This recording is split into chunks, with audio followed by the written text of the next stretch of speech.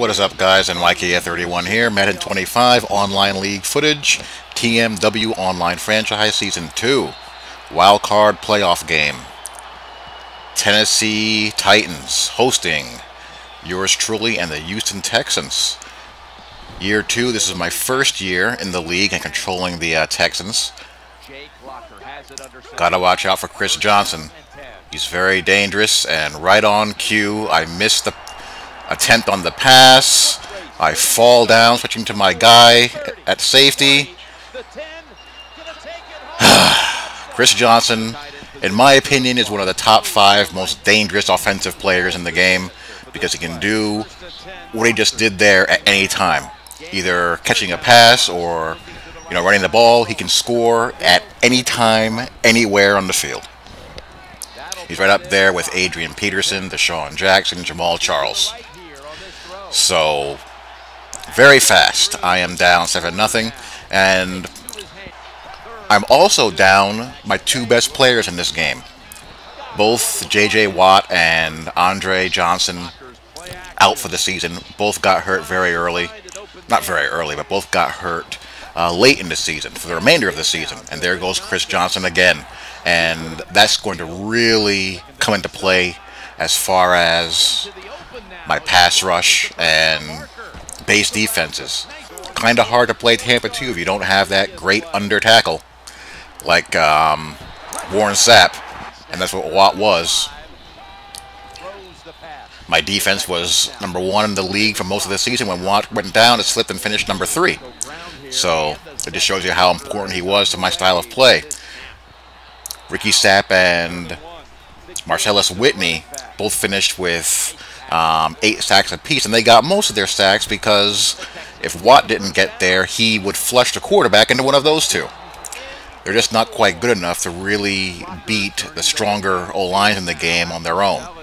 If you don't have a Dwight Freeney,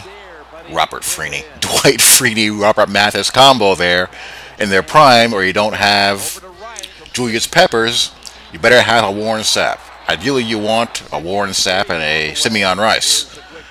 Or, those 2 premier edge rushers, that 1 dominant edge rusher.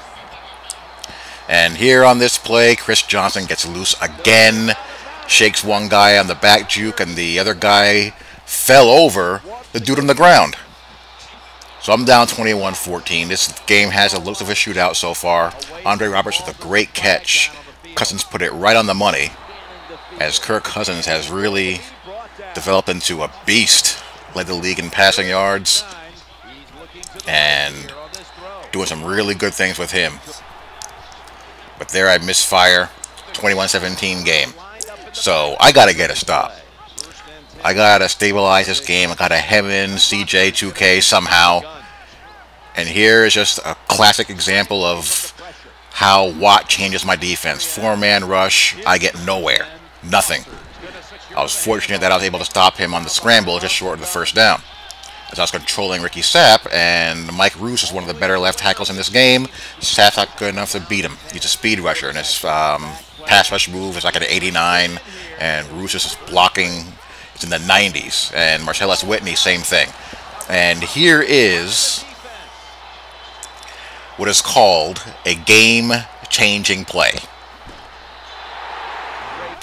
Going in to try to at least cut the lead to 1, or if not take the lead. Sack fumble, which is picked up by him and returned all the way to the goal line. Now I'm down 28-17. Major momentum shift. But we're fighting. My rookie wide receiver breaks the press, and we dust off Peyton Hillis, and he gets me back on the board. So 28-14. And there we finally hem in Chris Johnson a little bit there. Not going to get him off the field. No, too much time. Base pass rush is not getting there. Play action. Again, too much time. So I'm going to have to start blitzing, plain and simple, because we just cannot get home on a base pass rush.